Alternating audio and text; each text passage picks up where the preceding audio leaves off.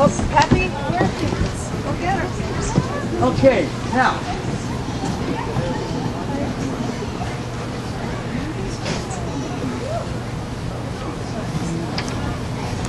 When a female tiger gets an estrus, she actually starts kind of like purring. And then, if the male happens to hear her, he will then come around and he'll start making certain kinds of noises. And they will mate. But here's the thing that people don't realize. Cats have spikes on their male partner. And so the male will mount the female. But when she begins to withdraw, she will turn around and use one of her paws and swat him on the head.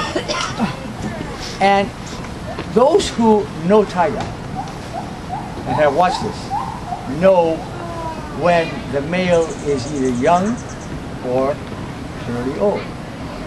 Because the young ones will get slapped right in the face.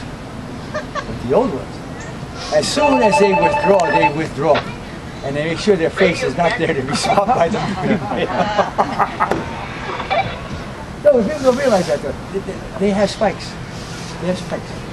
And again, those spikes can be used for two reasons. One, to make the female even more, what do I say, react more to it, but also to scrape away sperm that has been placed there by another male.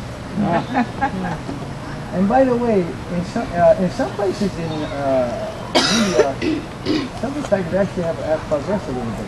But taken as a whole, like any place else, they're disappearing. And of course, in India, the population is very, very high. So there's going to be all kinds of problems.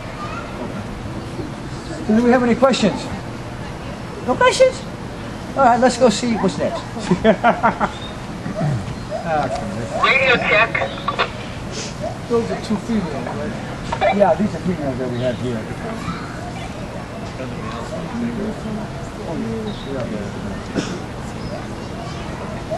Let's figure it out.